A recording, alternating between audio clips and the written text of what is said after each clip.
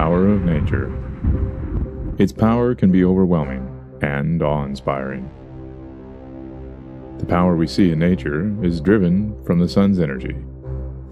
It warms the planet and fuels the plant life here on Earth, from the flowers to the mighty and majestic forests that reach for the sun's energies. From the dawn of time, we have used and needed the power from the sun, for the light, for our crops, for our health and recreation. So vital is the sun, at times it was even worshipped. Today we are learning to use the sun's power in new ways. In the 1880s, Charles Fritts created the first solar cell, or photovoltaic cell. Photoelectric production has been doubling every 2 years, increasing by an average of 48% each year since the year 2002, making it the world's fastest growing energy technology. At the end of the year 2007, according to preliminary data, cumulative global production was over 12,000 megawatts. Roughly 90% of this generating capacity consists of grid-tied electrical systems. This is the PS10 Solar Power Tower. It is operating in the sunny Spanish city of Seville. Each of the mirrors concentrates the sun's rays to the top of a 35-story tower where the solar receiver and steam turbine are located. The turbine drives a generator producing electricity.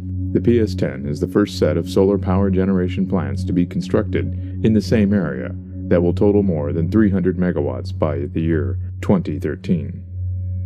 California's sunny Mojave Desert is the home of the SEGS Solar Energy Generating Systems operated by Southern California Edison. 1,600 acres houses nearly 1 million mirrors, each automatically tracking the sun and generating 354 megawatts of energy, making it the largest solar energy generating facility in the world.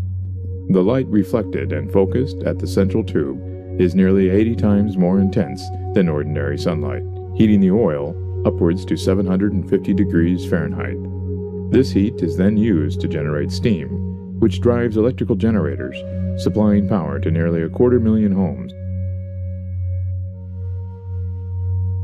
While the sun's energy is gentle enough to warm us, and yet not so intense as to destroy our crops, the sun gives us a wide and gentle power over the whole face of the earth.